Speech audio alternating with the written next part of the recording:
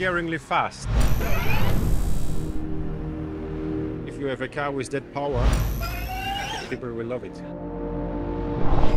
I think it's like a laboratory, you know. This is how a future customer e-racing car would look like. Even with electric cars, the future can be fun. The idea for us is very much to develop the customer racing sport of the future.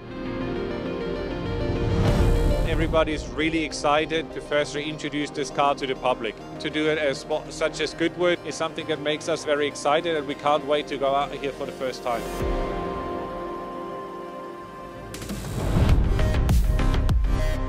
GT4 ePerformance was developed with the aim to be comparable with a cup car, but in an electric way.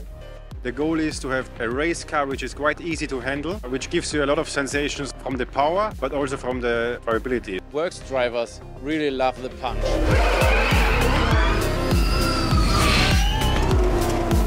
It's not only the car, it's not only the way it's powered, it's also everything that comes around that builds then at the end successful customer racing platform.